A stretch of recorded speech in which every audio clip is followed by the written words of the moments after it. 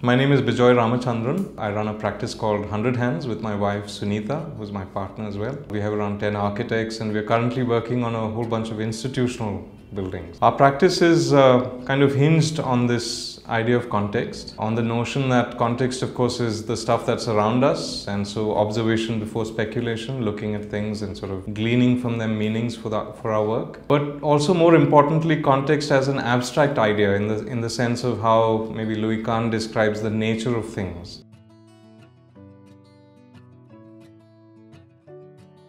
We were invited to do this small primary school by a person called Kavita Gupta Sabharwal. One of the nice things about it is that, Kavita has a very sophisticated idea about education, different from a lot of the regular schools. She thinks that a lot of the education happens outside of the classrooms. She wanted a building that had a lot of sort of interaction and participatory space. And so this was completely in line with the way that we thought of schools and education. And so in some sense it was the coming together of like-minded people, and so the project is very dear to us because of that. So the school is kind of predicated on four fundamental ideas, if you will. The first idea, of course, is the idea that everybody talks about when thinking about a school, and that's the idea of course, the man under the tree, right? And this is the idea that Khan talked about. So there's the wonderful tree, there's the guru sitting sort of, and there are all his disciples, sitting and listening to him, and really not realizing that this is the guru and this is the learned man, but just people, friends talking under that benign cover of the tree, comfortably discussing things. The second idea was the idea of the map building, and this is something that in the 1960s Alison Smithson sort of proposed this idea of an idea of the notion of a mat. And a mat is just a grid, a matrix, if you will, and in that grid, and the grid is defined either programmatically in terms of space or in terms of distances, in terms of time. And this matrix was then, plugged in with all of the programs that you needed for your university. So there's a wonderful example of this kind of building called the Berlin Open University, which is just a framework or an armature of corridors, which then gets plugged in with program. And so these corridors then carry all of the services. They are the real life of this project. The third thing is really a reaction to the site itself. And so I'm just going to sort of give you a sense of the site. So there's the site of the school. And this is the site of the bigger building that, was under construction when we came to the site. And this site was originally a coconut orchard. And we were really interested. Of course, we had to get rid of all of the coconuts because we wouldn't have any space to build the school if the coconuts remained. But we wanted the memory of these coconuts to sort of come into play when we were designing it. And so our idea was to create a building which was very articulated in terms of its section.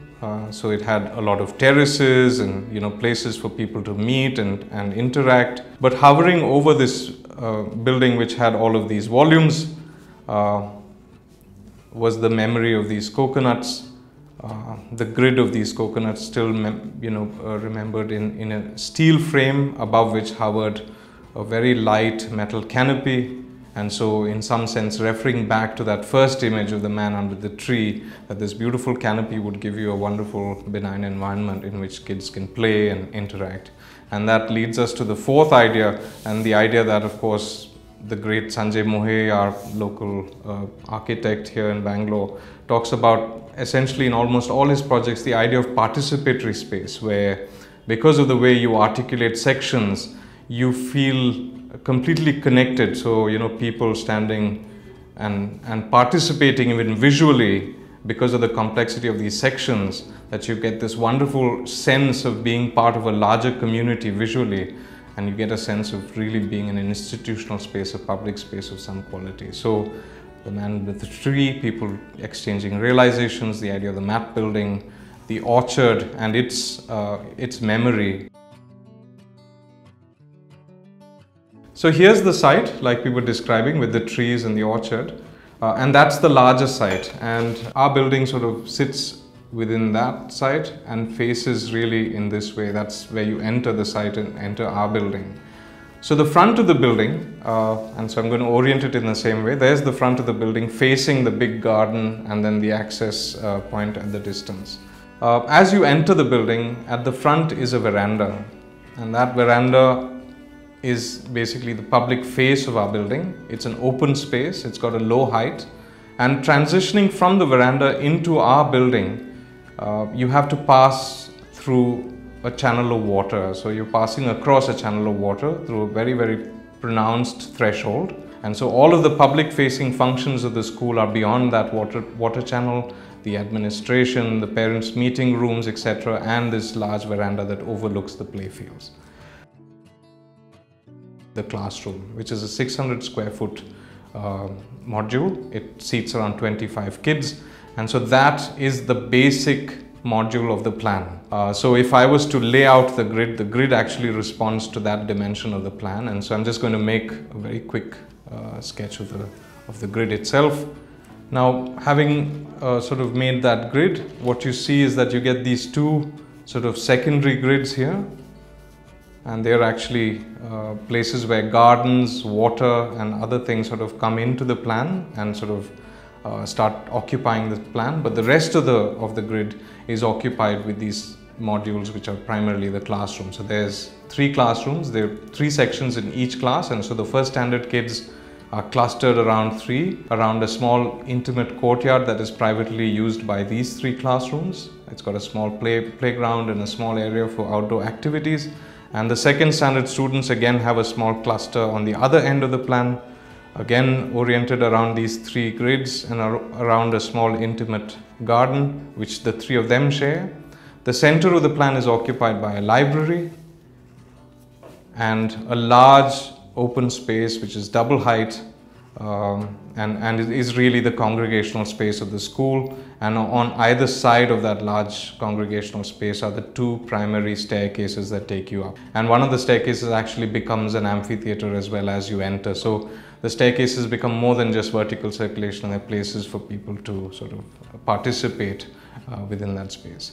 This is an open sort of veranda, and this is an idea again taking from a lot of our local architects here, the idea that the south side of the plan is kept open, and so all of the breezes coming from the south travel across that plan and out to the north.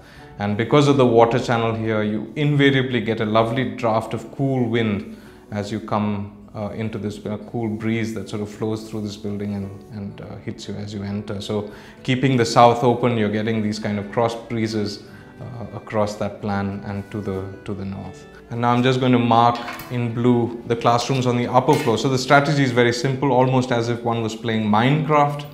And so you just staggered the location of these classrooms. So I'm shifting out this classroom out to the front.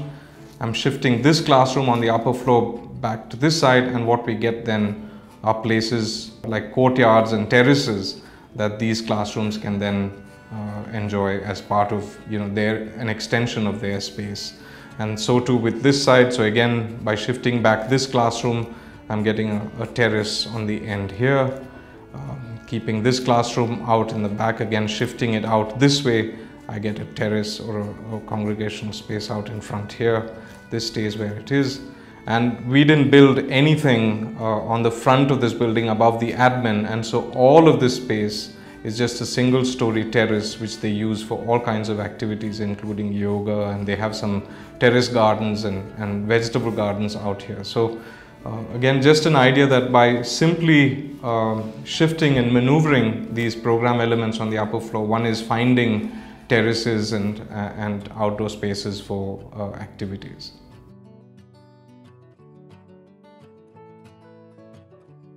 The other thing that I wanted to just talk about a little bit was the idea of the section and the idea of this roof, which is really the most important component of our building. And so, like one of the original sketches, and that's the section of the building which is partially covered and partially open, but this roof has a sort of sawtooth profile. It's a complete metal roof, and so the idea is that up until this point of the building, everything is made out of concrete and masonry, and as the structure expresses itself beyond that point, it all becomes steel. We had a wonderful engineer called Manjunath B.L. Manjunath, who designed all of that wonderful structure that hovers over this building. The roof itself is also made of steel. These south-facing surfaces are all in tensile fabric, stretched fabric, and the north sides are all in glass, and so you get this light that comes in from the north. And these triangular sort of truss profiles are covered with a yellow waterproof board. And so what happens then is, as the light filters through this roof, you get a beautiful light within this space because of the choice of color up on top. And the ends of the roof have been covered with an expanded metal, a red expanded metal sheet, an aluminum sheet. And that in a way sort of marks the north and south extremity of the grid. So working on Neev was a wonderful experience for us. We had a girl called Alka who started the project with us and sort of really shaped the general principles of what the project was about. And we also had, who's still with us, a boy called Shrikant Shashi, who spent a whole bunch of time at site really sort of making sure that, because the project was done in 6 months flat. It was really quick process. We had a wonderful project manager, Desbill Cooper, who really ran the project in an amazing way. But I think in that, some of our best things come under those sort of really stressful, pressurized situations that, very quickly we have to sort of come to conclusions about where we're headed. And so on the one hand, working with our team in the office and working under this really intense sort of schedule. And on the other hand, this engagement with the client that I was talking about earlier with Kavita. One learns a lot through that kind of engagement, making those conversations about what does it mean, what is education about, not only for the project but also for our own growth as individuals. I mean, sometimes with clients one learns so much and it improves your own sort of maturity and awareness of things. Nothing like a nice school to do to feel really satisfied and happy. Yeah.